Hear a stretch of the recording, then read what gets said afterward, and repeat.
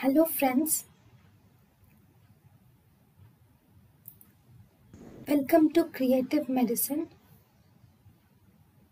In this lecture, we will learn about Now, complications of amoebic liver abscess. So, in the complications of amoebic liver abscess, the most frequent complication, see, because this is the liver abscess, okay, this is the liver, there is an abscess here. Now, this is the diaphragm. So, this abscess might rupture and it can go into the peritoneum, or if it ruptures, it goes into the pleural cavity, or it can even go into the mediastinum, into the pericardial cavity.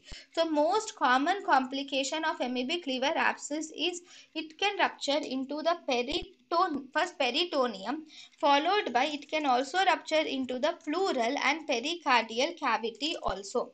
Then the other complications are size of the so there is rupture. Very good. If there is rupture, why there can be a rupture? One is size of the abscess is the important risk factor for the rupture of the abscess. Okay, that is one. Second, if there is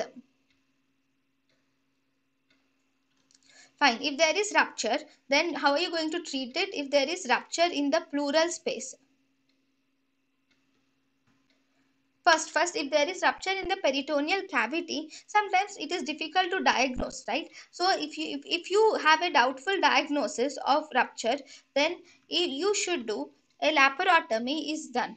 If doubtful diagnosis, if there is doubtful diagnosis, then laparotomy is done.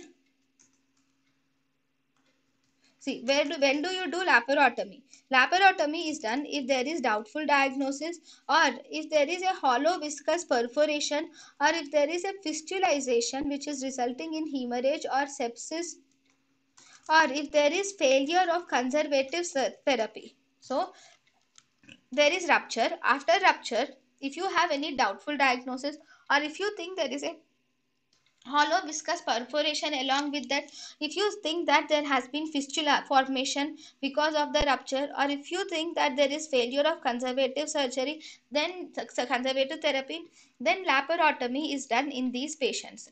Then how are you going to treat the rupture in pleural space? If there is a rupture into the pleural space, then we do thoracocentesis and close the defect.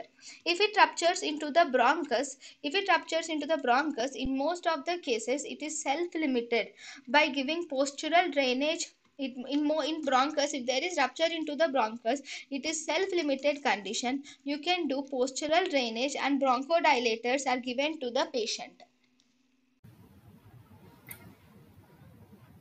thank you and thank you for watching.